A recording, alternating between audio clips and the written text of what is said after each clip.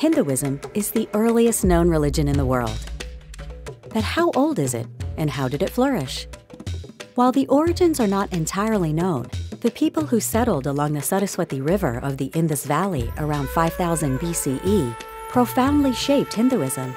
For the next 1500 years, the Indus Valley thrived as the world's most advanced civilization, boasting cities with enclosed harbors and sewage systems. The Saraswati River dried up around 2000 BCE. The people moved to other parts of India and beyond, taking with them the 4 Vedas, the primary scriptures of Hinduism, of which religious pluralism was significant. By 800 BCE, an emphasis on debate and introspection sparked the formation of the Upanishad, commentaries on the Vedas by sages.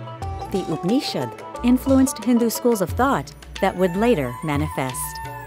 As Hinduism's social, religious, and philosophical ideas became more significant, India blossomed into a unified culture with both advanced spiritual practices and technological developments.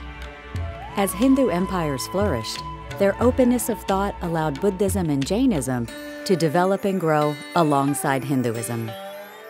This laid the foundation for the rise of the pan-Indian Mauryan Empire in 322 BCE, when science, politics, economy, architecture, music, and art progressed immensely.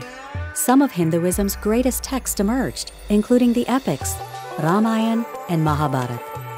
Focusing largely on dharma, or righteous conduct, these epics helped spread Hinduism to Southeast Asia. In 320 CE, Hindu influence reached even higher levels as the Gupta Empire and the Chola Empire spread over India. The intellectual climate led to some of the world's greatest empirical achievements.